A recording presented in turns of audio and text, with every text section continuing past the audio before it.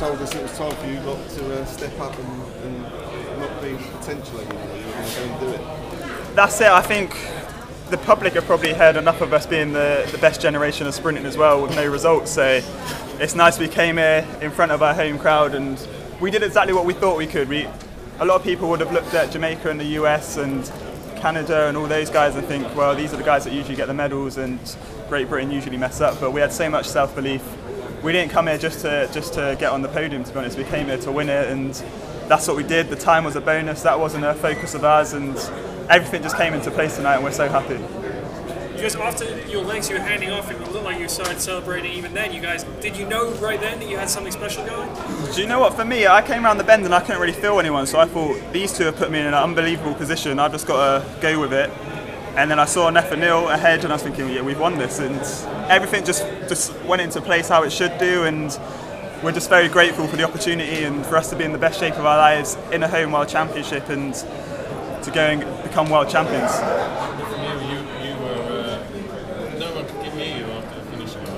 I didn't know what to do with myself. You premeditate a celebration, you think all these fancy stuff, but it actually happened, man. It's uncontrollable energy. I was exhausted after about 20 seconds of run up the whole track.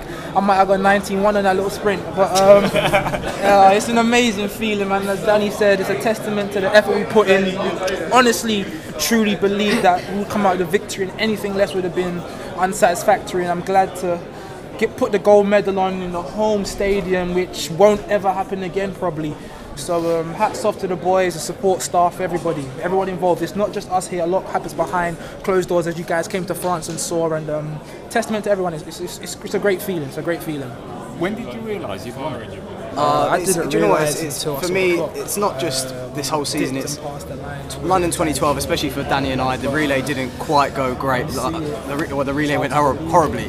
The relay went really horribly, and to come out here 5 years later, redemption, and to come out here and be world champions in front of a home crowd, it's something you dream of, and that dream is a reality. And I'm so grateful and lucky to be involved in this team, and we know we can hopefully go and run faster. And it was a great field out there. It was a very loaded race, and we believed in ourselves, we believed in each other, and it happened. It happened. What's the difference between this year and years past?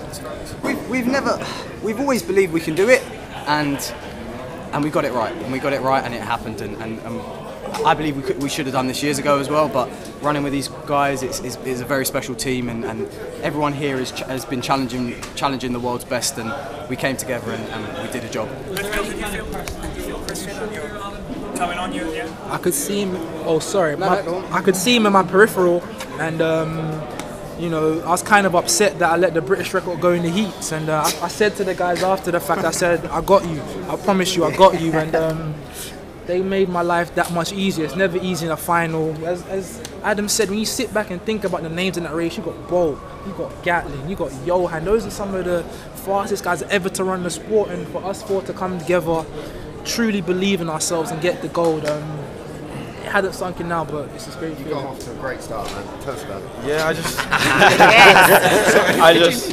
I just wanted to set these guys off.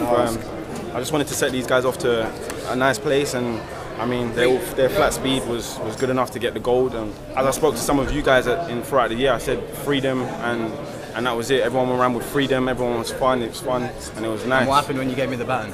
Yeah, and I was just screaming down Adam's front, and now I've lost my voice. So I was just screaming because as soon as he got it, screaming. CJ, for you, Beijing wasn't that great, and neither was Rio. So well, to be honest, as you said, they weren't the best.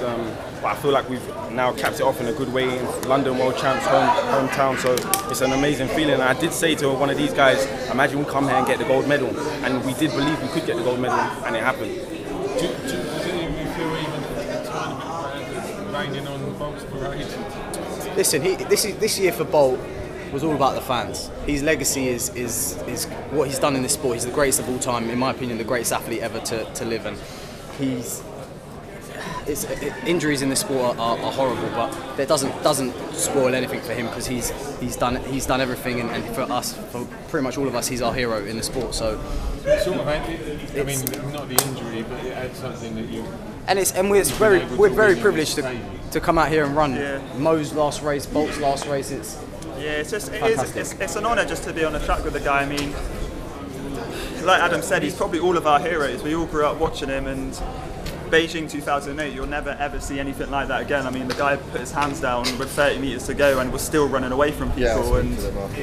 Yeah, I mean, to be there on his last night is amazing. Unfortunately, he wasn't able to get a medal from it, but yeah, just to experience the buzz around the crowd, around the city, and to be honest, around the country, just everyone wanted to see him, and yeah, I mean, it's just the way things go, unfortunately. When did you guys realise he had gone down and did that into your mind? Well, to be honest, I was right next to him, because obviously I passed over the baton and I was following Nefanil down screaming, thinking, oh, we're going to win this, and then out of nowhere he started hobbling, and yeah, it's just sad to see, but like Adam said, this season is about the fans for him. It's not going to affect his legacy, and he's the greatest of all time. Congratulations. Thank you.